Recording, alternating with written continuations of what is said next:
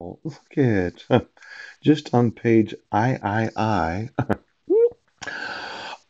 These provisions, the first of their kind, introduce a new fundamental principle as well as a framework for stronger cooperation between states to prevent and detect corruption and to return the proceeds.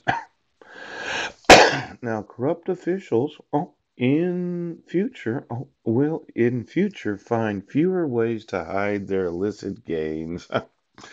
This is particularly important issue for many developing countries where corrupt high officials, yes, have, ooch, look at that, plundered the national wealth and where new governments badly need resources to reconstruct and rehabilitate their societies.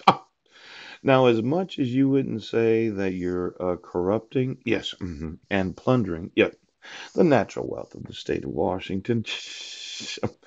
For the United Nations, the convention is the culmination of work that started many years ago when the word corruption was hardly ever uttered in official circles.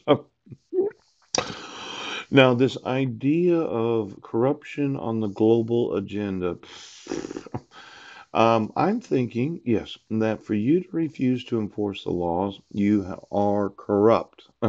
As in the sheriff right now, you're corrupt. There's no possible way you should be employed as a sheriff. Now, I'm going to sue the United Nations. Yes. I'm going to sue them individually for refusing to obligate the United States to remove that dissolution of marriage and give me my sons. Yes. Then I'm going to look for every marriage certificate that was issued to every American citizen, and I'm going to have a class action lawsuit against the United States and the United Nations. Yes. And then I'm going to sue you, Sheriff, right now. I'm going to sue you for refusing to acknowledge the jurisdiction of the United Nations. Yes. Now, I need to know all your foreign relatives, and I need to know where your genetics are in every nation of the world. Yeah. See these dogs? I don't think that they're actually just limited to the local county. Let's say I looked at asset recovery to skip forward 42. Yes. I'm going to want to know every biological child that you used your genetics to have in every nation of the world. Ooh, ooh. And then I'm going to want to know, the jurisdiction. Each state party shall adopt such measures as be necessary to its jurisdiction over the offenses established in accordance with the convention. Yes, yes, yes. Now it says when. No, jurisdiction.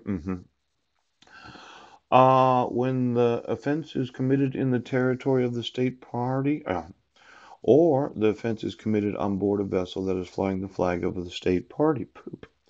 Aircraft that is registered under the laws of the state party. Yes. At the time that the offense is committed. Yes. Now, subject to Article 4 of this convention, a state party may also establish its jurisdiction over any such offense when the offense is committed against a national of that state party.